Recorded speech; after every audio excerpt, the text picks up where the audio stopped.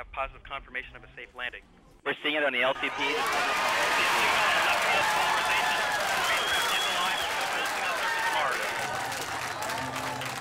Very strong on LCP. Opportunity hit a hole-in-one when she landed. The airbag system rolled into the small crater called Eagle Crater. And when the rover first turned on its cameras, it saw that the rim of the small crater was lined with exposed bedrock.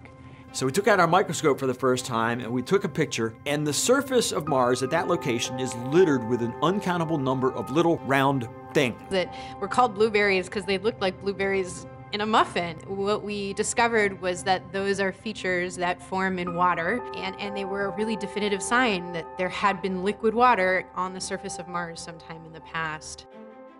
You know, after we left Eagle Crater, we went to Endurance Crater, and that's the crater we drove down in.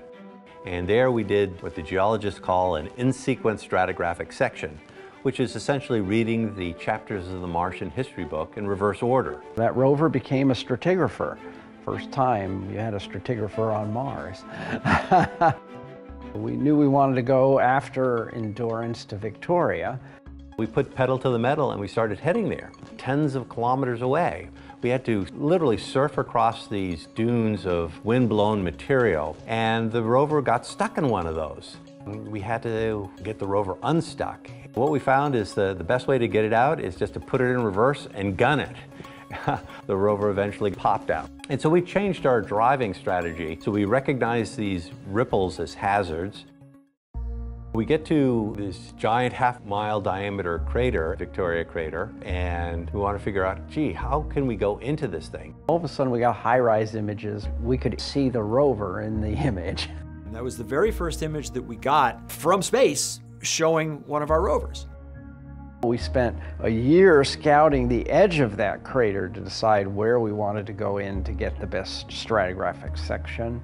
We found a place to go in, and we drove down in, and we spent about a year inside Victoria Crater. The science team was really excited about the idea of driving to Endeavour Crater, over 20 kilometers away. This is a long drive to do. It was going to take multiple years, but they decided to do it anyways.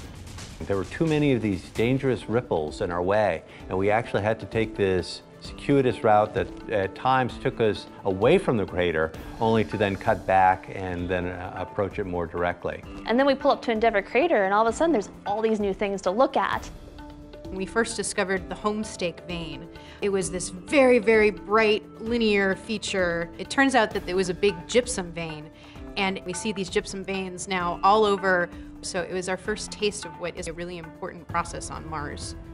We were driving to a valley, and along the way there we realized that right about the point where we were about to get to this valley, that was when we were going to cross the marathon mark. So we said, well, that's cool. We're just going to name this valley after that, call it Marathon Valley. That was when we reached the distance of a marathon, 26.2 miles on another planet.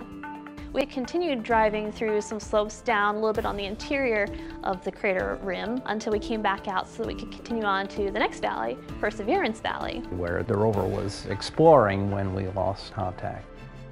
We said we're going to operate this vehicle until the day where we can't, and that's exactly what we did, and I'm really proud. We've set a foundation that will serve as the basis for future exploration.